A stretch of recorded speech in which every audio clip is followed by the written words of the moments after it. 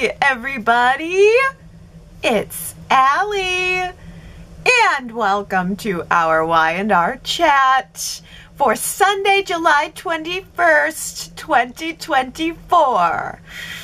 Ooh, Chelsea almost gave into the guilt. And she almost told Billy that she had a one-night stand with Adam. This is great. 79% of Y&R chatters say, no, Chelsea, don't do it. I am surprised. 79% of you say, don't do it, Chelsea. Don't you dare tell the truth. And I agree. I have to say, I agree. Confessing may very well ease your guilty conscience, but then it just dumps the pain onto Billy and Sally, and maybe it's wrong to keep the truth. Maybe it's right. I don't know, but it was painful to see Chelsea looking at Billy with her big tear-filled eyes. He's reassuring her that he's wanting to be with her, that he was wanting to support her.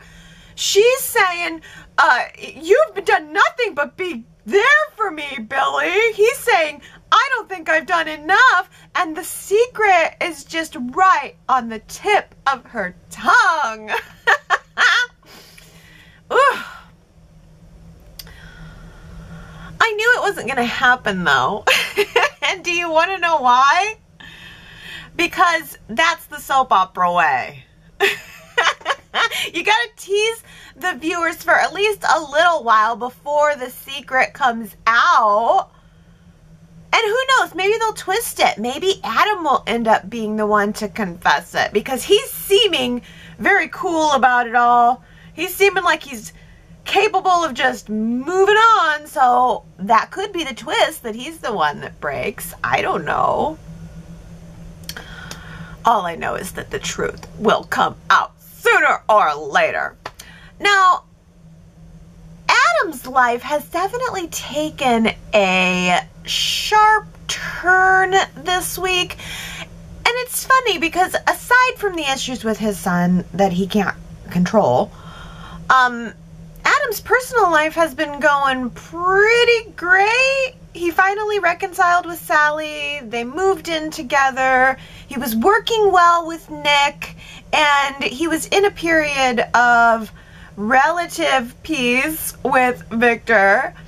And then it just feels like everything in his life blew up. And I guess that's also the soap opera way. Get your life right where you want it and then blow it up. The fling I can mostly chalk up to one bad moment of bad decision making on both Adam and Chelsea's part collectively.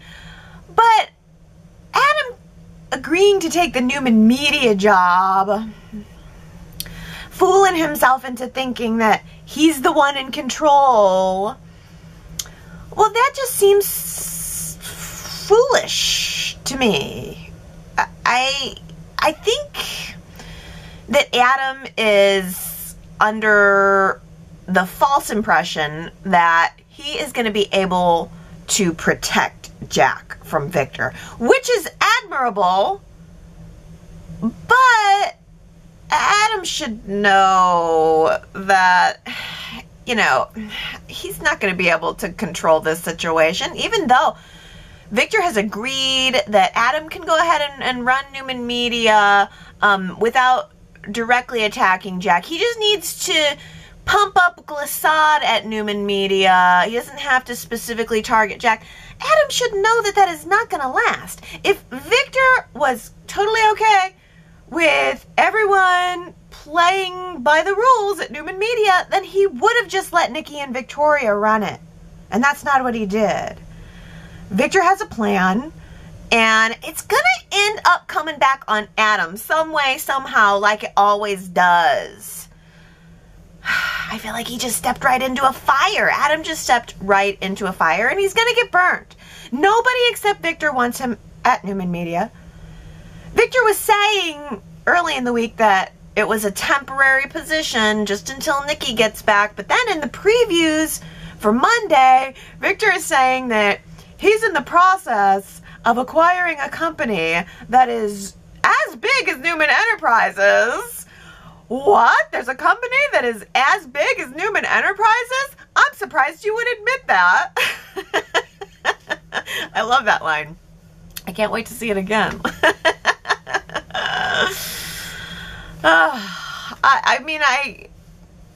To buy a company that's as big as your current company, that has to cost a lot of money. And so I guess that's a sign of how much Victor really does want revenge on Jack, which is a red flag when it comes to Adam's control of Newman Media. But Nikki's not just gonna take this new company and run it. I mean, I think Nikki wants Newman Media, and I think Nikki fully intends to take it back over. Not even if just, sure, she probably wants it, but more so because she doesn't want Adam to have it. But it seems like Adam is fully intending to keep it. He wants to keep Newman Media and fight for it, and that I love. That I love. Nikki and Adam having their own story, their own conflict, or working together, conflict or working together, either way, that would be crazy entertaining to me. Of course, I am still boosting for my storyline idea that Nikki develops a low-key crush on Adam. Come on, you guys. Come on. We just need a couple of fantasy scenes. Just enough to shock the viewers. That's all. But I know it's not going to be happening because it would be too much fun. It's just too much fun. Y&R won't do it. Unless they do. Oh, but yeah, all in all, okay, I think Victor giving Adam the job and Adam taking it's a bad move by Adam for Adam. And I was glad that Sally tried to tell him that. I 100% agreed with everything that Sally said to Adam, which was essentially, why would you agree to this? You should know by now that things will never be any different than they already are. And then she even made this really great point that he should try to have the father-son relationship with Victor that he would promote for his own relationship with Connor, and that's not just placate the old man and work around him. That was so smart of Sally. She's so good for him in that way. And it's a shame that this is definitely going to be putting a strain on Adam and Sally's relationship, because they're not going to be seeing eye to eye on any of this. They're already arguing about it on day one. He even walked out on their argument about it, which I thought was super rude and immature and unlike Adam. She came all the way down to Newman Media to make it right with him when she didn't have to, and if I were her, I wouldn't have. Sorry, walk out on me, and I'm not going to be tracking you down. But she did, and they made up, but she also made it clear to him that she's skeptical about all of this and that she cares about his well-being, and that if she has an opinion, then she's going to say it, which is exactly what she should do and what he should want her to do. Isn't that what he should want in a partner? I mean, why even be with her if he is not going to take her opinion into consideration? It just seems like it's all about Adam and Chelsea now. Like, Chelsea's the one who understands him. He's got Chelsea now to lean on. Chelsea to support whatever decision it is that he needs to make to get through the stuff that's going on with Connor specifically, which we all know is not going to be too much trouble for too much longer. I mean, the damage is done when it comes to Connor. Just forget about it. It's all over. Cue Connor skipping back into town now on a rainbow. How dare you, Phyllis? Talking to Faith like she's a human being? Don't you ever do that again. think Sharon should have stood up and flipped the table and then walked right out of there. Wait, is that too much? Do you think I'm overreacting? I don't know. I'm sorry. My doctor switched my meds and now I'm feeling a little off. Oh, it's not funny though. It's not funny. Sharon lying on the couch with a wad of Kleenexes and dirty takeout containers on the coffee table in front of her. Ugh.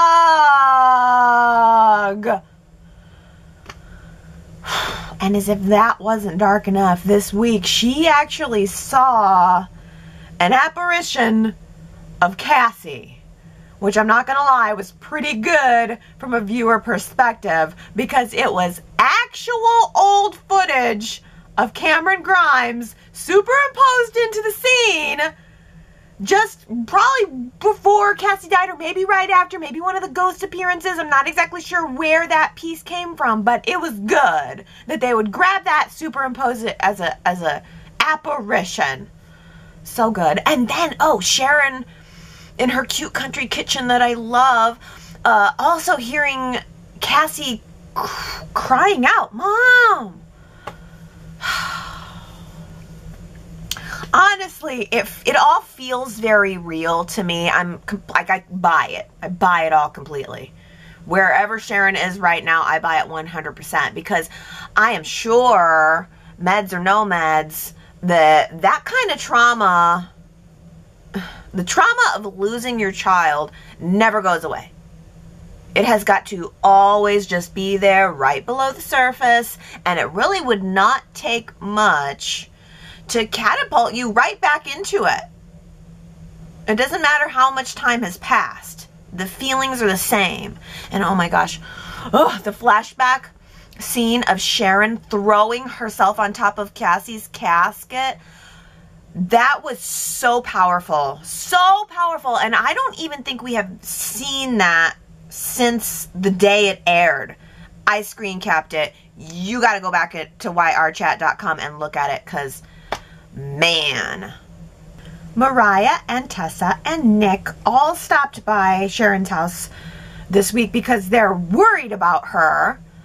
And Sharon was insisting that she was fine, all the while her eyes are swollen with tears. Ugh, it's heartbreaking. It really is.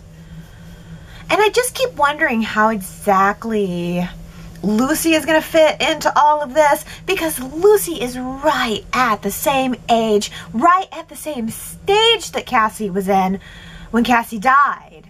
Wanting to impress the older girl, Faith, wanting to fit in with her friends, asking to stay home from the trip to Portugal with Daniel and Heather because her social life is the most important thing to her. Daniel and Heather have also decided to stay home because Paul says it is just too hot in Portugal. You just stay in Genoa City, you guys. Don't come here. It's too hot. That sounds like Paul.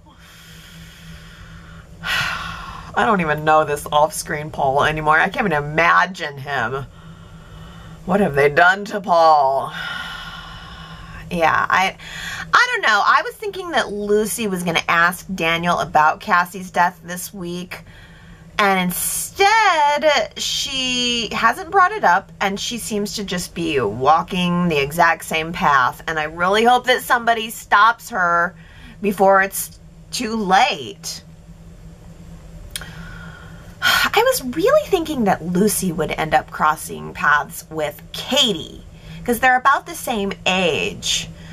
But Lucy, there's this ominousness about it. I don't know, you probably feel it that way too. Katie's story, on the other hand, is seeming a little bit more one-dimensional. It's mostly just about Claire. Like, Katie's hot and cold when it comes to Claire. She loves Claire, she hates Claire, she resents Claire, she wants to be with Claire. Each scene is a little bit different each time.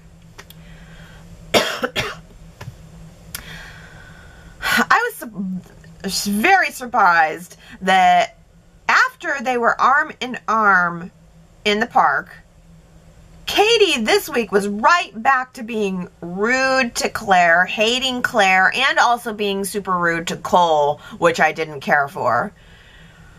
But then Claire played her cards just right and asked Katie for some advice on how she can get Victoria to back off of the momming, essentially saying, it's not me who's monopolizing your mom. It's our mom who's helicoptering. And oh boy, don't you know a lot about that? What can I do? Maybe you could give me some advice. I thought that whole thing came off as kind of condescending toward Katie. But it worked. Katie turned right around, and next thing you know, they're all out to dinner together. Katie won't even go to dinner without Claire. I guess that Claire just has a way with kids. Claire has less romantic experience than Katie. Claire is a virgin, y'all. That's the subtext. A virgin. That's just what Kyle likes, by the way. So he's got another virgin, just like Lola. And I'm sure that Claire is going to lose her virginity to Kyle in Paris. That's the other subtext. Kyle is like the virgin whisperer. What is it about him? I can see it now. The virgin whisperer. Well, just to spite Summer, Kyle came up with the idea to take Claire and Harrison to Paris with him on a business trip. But Claire is hesitant. I couldn't help but notice that she hit a really great milestone this week, sending Harrison off to the kitchen to get some of Mrs. Martinez's snickerdoodles while the adults were talking. See, I think that's great. Even the nanny gets to send the kid off screen to the kitchen to get some cookies when there's a love story brewing and she's in it. Good for Claire. She's graduated. Oh. But Claire is confused, you know. She had this great mother-daughter moment with Victoria this week talking about it all, saying that she's not sure if she has feelings for Kyle because she has no experience with romance. And even if she was having romantic feelings for Kyle, he's her employer, so it's complicated. I actually really love Claire and Kyle. I'm getting into it. I think they're really cute together, and I'm anticipating the hookup. And I also just really like, I'm into the whole, like, wealthy businessman falls in love with the nanny thing. But then again, Claire's not just a nanny, right? She's a Newman, so she's got the pedigree. Kyle confronted Victor this week about why it was such a problem for him to be hanging out with Claire. And Victor chalked it up to, no, it's not that I don't trust you. It's just that Claire is very naive. And I don't know. I like Claire, but I do have a hard time believing that she's really that naive. She has a college education. She's been out in the world. She had enough savvy to infiltrate Newman Enterprises and lure Nikki to Aunt Jordan's cabin for an IV of vodka on the rocks, but naive? Okay. Claire's naivete is probably meant more to contrast her to Summer, right? Claire's supposed to be icky, sticky, sweet, naive. to make Summer, more fierce, right?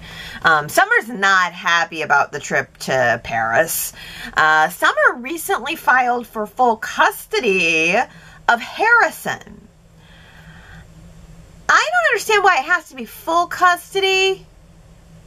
If there's a divorce, don't both parents have rights? It doesn't have to be one parent or the other, right? Can't a judge grant shared custody? Like, they both have equal custody, but then we have a visitation arrangement that must be followed to make sure that it's fair. I don't know. I've never been there before. Maybe if you have ever had a child custody legal arrangement, you could let me know. It just seems to the solution to me would just be to split it half and half. Oh, Lord. Phyllis is advising Summer on how to proceed. Now that the lawyers are involved, Phyllis says, okay, let me help you, baby girl, super girl. But I have to say, I completely disagreed with Phyllis's perspective on this situation. Phyllis said, Claire, forget Claire. Harrison is going to be over Claire the moment that he goes back to school. Audra is the one who you have to look out for. Well, when did Phyllis develop such a bad opinion of Audra? I don't really even remember Phyllis and Audra crossing paths.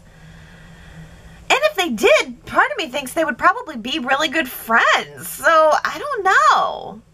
It's out of the blue to me. And besides that, Audra's Kyle's business partner. He's not involved with her personally. And even if he was involved with her personally, so what? That's his choice. How does it really affect Harrison? What is Audra going to do? Offer the kid a poison apple? I don't think so. I don't see the problem. But then again, of course, Phyllis only knows that Kyle slept with Audra right as Summer and Kyle were breaking up, and Phyllis doesn't have the benefit of our bird's eye view. She doesn't know that Kyle and Audra are being forced to work together by Victor. So Phyllis has formed her opinion, and now she is forcing that opinion on Summer. And she's getting Summer all ramped up for a war, not just with Kyle, but with Audra too. I don't know, I was really glad that Nick was there this week to inject some de-escalation juice into the whole situation, because Phyllis runs hot, and Nick is there to help her turn down the heat. And not just Phyllis, but Summer too. He called himself the keep the peace guy. And I like that. And I think he's playing that role really well. I also really agreed with Jack and Diane's conclusion that they came to terms with this week regarding their son, which was, okay, we can't control Kyle's decision making, so we are just going to have to wish him well and let him work it out, which of course is way less dramatic but much more reasonable. They're taking the reasonable approach, but I'm sure that won't last long. I'm sure we're going to see exactly how reasonable Jack Abbott is once the mud starts slinging and he realizes that it's his son who's slinging it. Prepare to be wowed. Oh, it was Kyle who said that.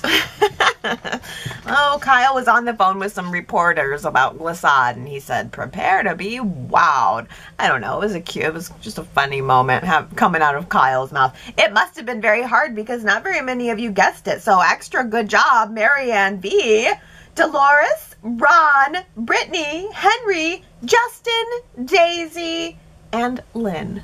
Good job. Thumbs up. Let's see about this one. Who said this? In real life, there are no rules. Who would have said that? In real life, there are no rules. If you think you know, go to yrchat.com to leave your guess. And if you get it right, then I will give you your shout out during next week's Y&R Chat. Before I get to comments, I have to give a big, beautiful birthday shout out to Victoria, whose birthday is today.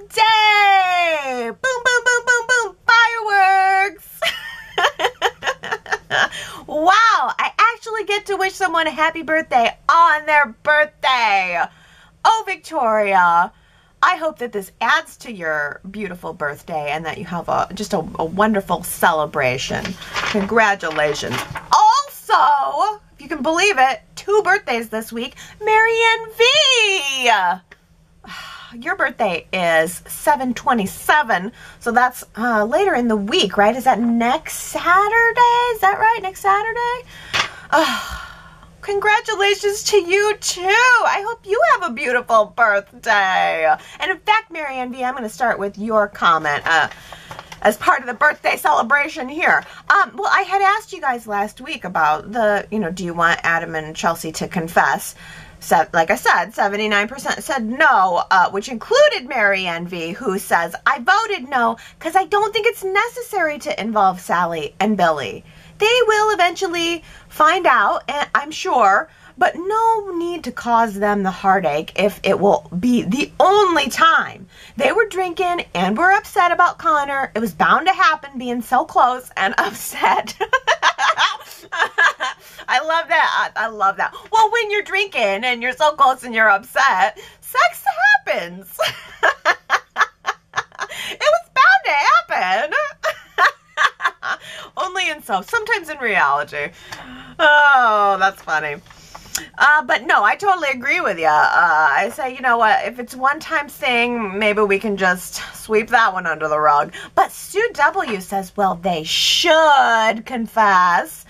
Honesty and no secrets and blah, blah, blah and all that.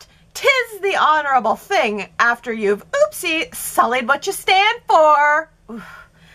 But I understand both Adam and Chelsea's POV in hiding it. It'll wreak havoc with Billy and Sally, for sure.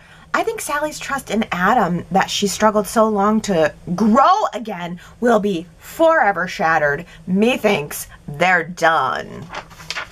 But that's the thing. We know the truth's going to come out. And I agree with you, Sue W. I don't think Sally will forgive him. I don't think she will forgive and forget. I think she will be done, done, done.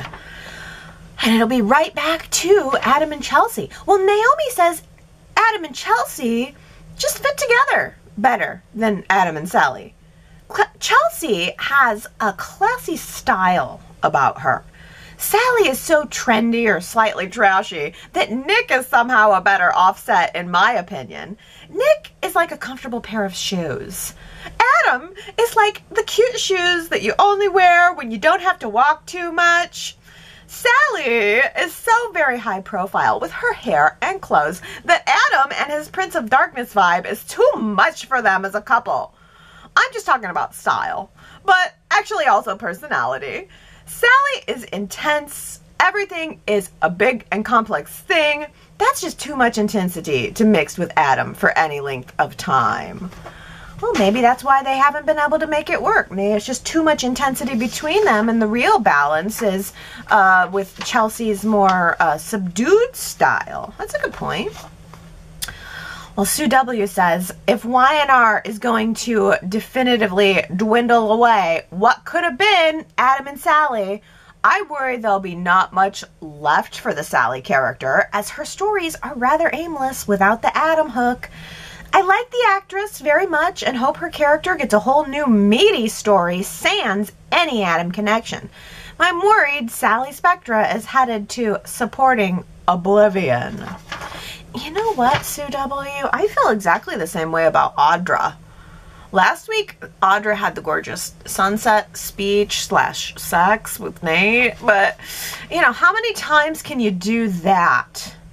With no forward momentum, you know, there's just nowhere to go. I think it's the same thing for Sally. I think, and Sally's probably in a worse position. No forward momentum after Adam breaks up. They got jobs, but then what? Well, Connie says, I love Nikki, and she's my favorite woman character on the show, but I was put out with her today. She is clearly mad at Victor for taking it out by being, clearly mad at Victor and taking it out by being rude to Sally openly hostile to Adam, and not one word of concern for Connor. For once, Adam was not scheming or plotting. He was doing the same bidding as Victoria and Nick, yet he gets no credit for being cooperative with his siblings or taking on any additional responsibilities with a child in the hospital. Connie, yeah, Nikki didn't even mention Connor. She don't give a crap. She don't give a crap. Is it about Nikki? No, then she don't give a crap. This is interesting. Gary says, Adam tempers his words with Nikki and shows her the respect that she does not give him. She's still jealous of Hope's boy after all these years. You know, that I love that, Gary, because I never really cued in on that, but you're absolutely right now that I think about it. Adam always tempers himself, not to go overboard with Nikki, but Nikki never tempers herself when it comes to Adam, and you're right. She's been jealous of Hope's child, that Victor had a child with Hope for all these years, and it never went away. Completely agree. Well, Dolores says, after my short hiatus from Y&R Chat during the past 2 weeks, I was and still am disappointed again that the storyline has Adam as a foil. He, again, is unfaithful to Sally and will be a loser in this relationship after finally getting back together as a loving couple. I voted yes that Adam and Chelsea should confess because when, not if, the truth comes out, the blame will only settle on Adam because his character is always questioned, with many coming to the conclusion that he is bad and not open to human failures at times. Be honest now, Adam, and fall on your sword before Sally hoping that she will understand and forgive. Oh, fall on your sword before Sally hoping she will understand and forgive. And while he is struggling with what's going on with Connor, his father, Victor, comes pressuring him to meet his demands. Victor shows no compassion for his son and his agonies, only reaching out to Adam when he wants something to meet his needs. Victor shows more understanding and love for his new granddaughter than he ever has, in my opinion, to his younger son. How sad. How sad. Yeah, well, first of all, Dolores, I think you're right. It's a disappointing turn for Adam's character. On top of, like, I know you were disappointed like I was about Tucker leaving the show. So it's like two kind of disappointing-y things rolled into one. And I love your point that it's like, Victor has way more compassion for Claire than he does for Adam. It definitely feels like Claire's history of doing some pretty bad stuff is being washed away. It's just certain characters get that. They get that treatment where it's like yours is washed away and others are like, no, you're not. It's always going to haunt you. Sherrod says, okay, so either the writers are losing their own story plot or once again, Claire has slipped with her life and lies. If I'm recalling correctly, Claire told Kyle that her Aunt Jordan never let her go anywhere, so it was difficult to make friends even when she went to college. So my question is, why does this woman have an updated passport? Most people don't even get a passport unless they plan to travel outside of their country. Country.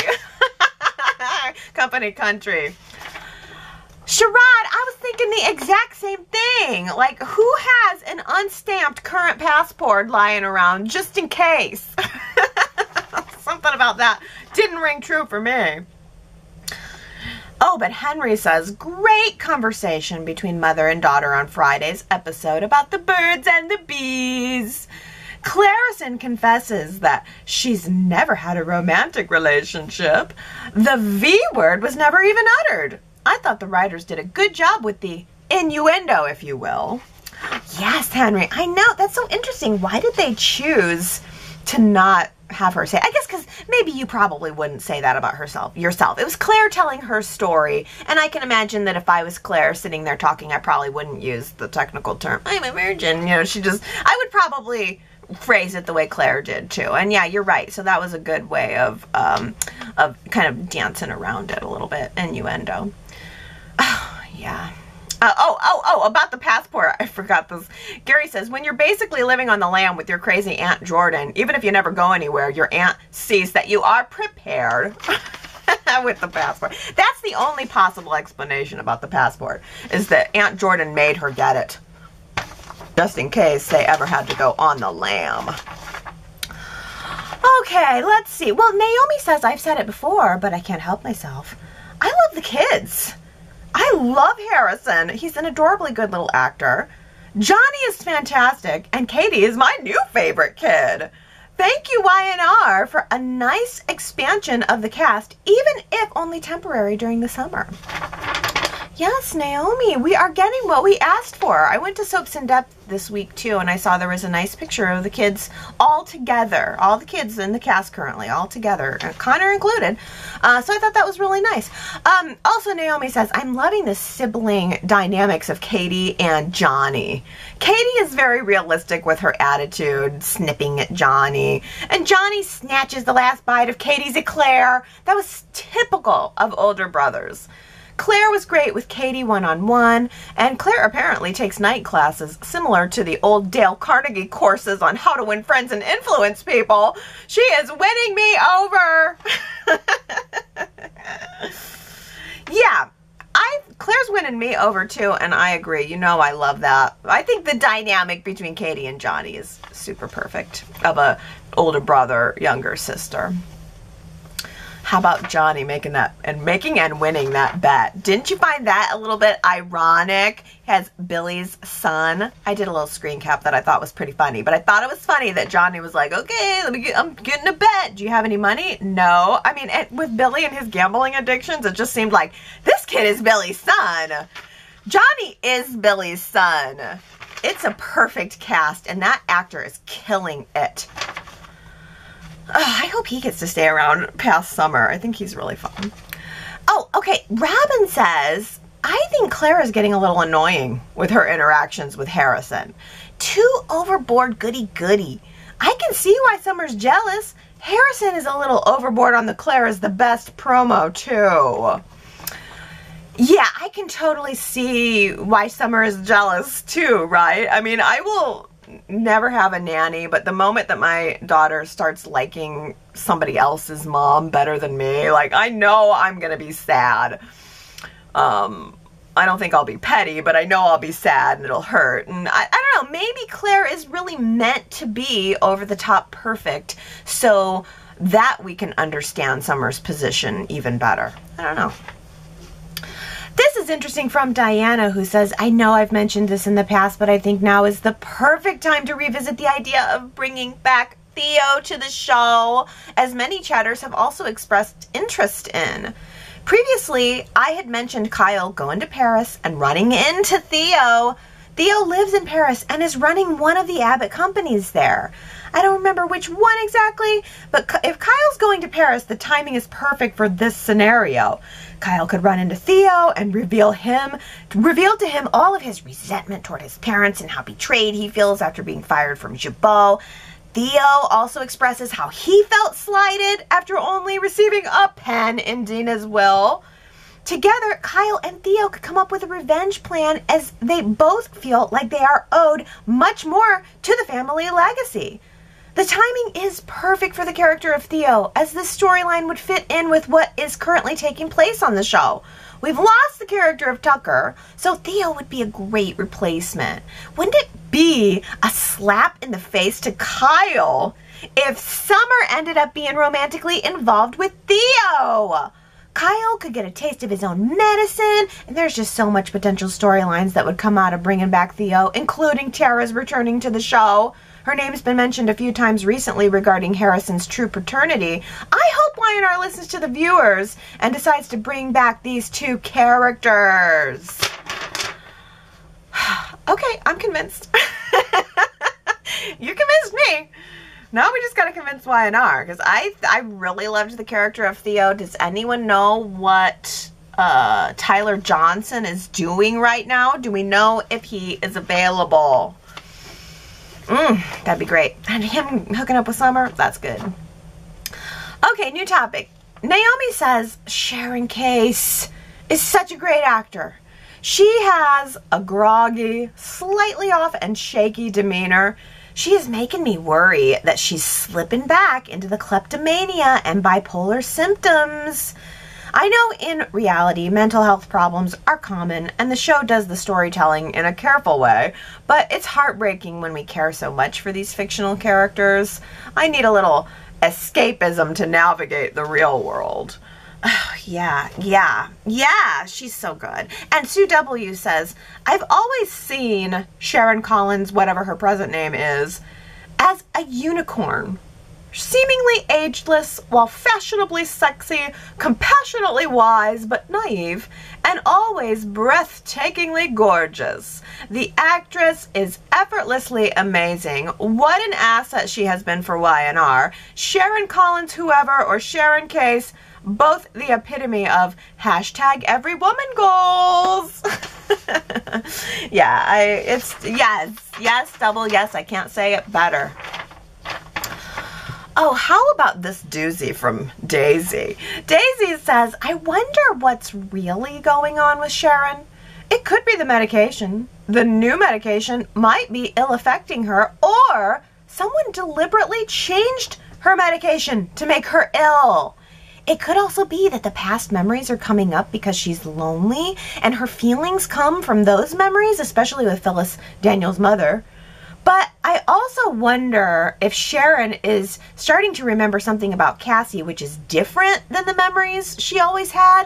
If I'm remembering correctly, Cassie was doing well and getting better, and then she died. But maybe her death was a ruse by someone who thought she was Mariah. They believed they were rescuing her. And during that time, the person drugged Sharon with something that made her believe the lie, which was that Cassie had died, but in actuality, she was taken. Now Sharon's full memory is starting to return, and the reality about Cassie being alive will come to her soon. Daisy, that would rock my face right off. If Y&R was getting ready to twist this into a, oh wait, Cassie's actually still alive, and now we've got Cameron Grimes constantly playing a double role, that would be cool. Man, what if Cassie never died? How does that change things? What would that do? That would be amazing. Wow. Would they do that? I think that'd be really cool if they had Cameron Grimes like just doing this double role all the time. That would be so neat. Good comment. Okay, well, Connie says, Audra versus Phyllis would be a great rivalry. My money is on Phyllis. And Sue W says, oh yeah, me too. Audra is small potatoes. She's just put her pretty face and sexy bod up against her paper tigers like Kyle and Noah, and I'm not convinced she's an actual force beyond posing to be reckoned with in the business world. I think Audra is totally out of Phyllis's league. Audra will alpha male her best against her, but Red will dominate and handily. So good. Naomi says, I hadn't thought about Audra matched up with weak men before. You make a good point. Kyle and Noah are pretty boys, but not much more. Phyllis will give her a lesson on being a badass woman. Also, Audra may just find out that Nate won't be manipulated and knows corporate shenanigans as learned from the Newman family. Oh, so Audra versus Phyllis. Most bets here are on Phyllis, but Sharon says, I wouldn't be so sure about Audra not being a match for Phyllis.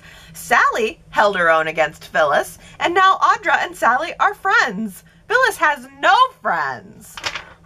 How about that? I think that right there, that's the poll. Phyllis versus Audra, that's the poll. If these two ladies were to throw down, who do you think would come out on top? YRChat.com. Ooh, good question. Robin says, I love Audra and Nate. Not only are they super hot, but I think they will fall hard for each other. It was cruel of Y&R to make us wait to see the romp. They better not skip to the after cuddle sex scene. You know, I guess I was just so convinced, Robin, that it was, I mean, they said it's just for fun, and part of me believed it. I'm not sure if I believe that it's going to ultimately develop into love, but in the meantime, they are definitely eye candy. No doubt about it, eye candy. And speaking of eye candy, Tanya says, I really hope they open up the rooftop bar. It's summer. I want to see the rooftop bar and feel the summer vibe. Yeah, man, it's July. Where is the rooftop bar? I ask you, who is in charge of this establishment? Is it Devon?